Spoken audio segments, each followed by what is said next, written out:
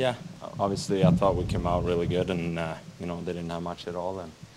And throughout, penalty kill, great again. Obviously they got one there when we had the chance at one end and they turned it on us and when they got the goal there. But, other than that, I thought, a really good game for our club.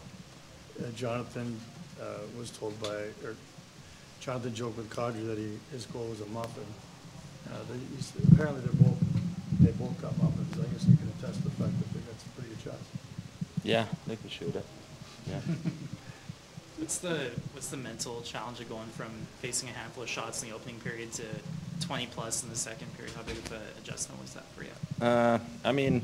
I think it's just when you don't have much to do, you still got to be involved. You got to communicate, talk with your D, and stop the pucks if they rim it down. And just trying to stay involved mentally and track the puck even if it's not in your end. If it's on the other end, you got to track it and just get ready because with a team like that, Pittsburgh, they're gonna push back and they're gonna come. And I thought we did a great job of shutting them down.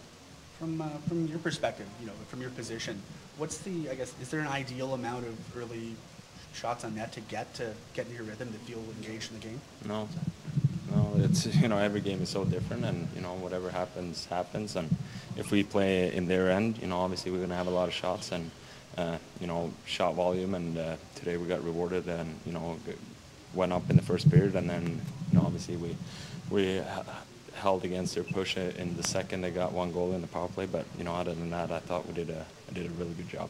Tough to have 3 days off after a win. You want to get back in there, I'm sure, after a good performance. Yeah, the schedule is what the schedule is, and you can't control it. So it is what it is. We're gonna have some good days in practice, and sharpen up some details in our games, and we'll be ready Saturday.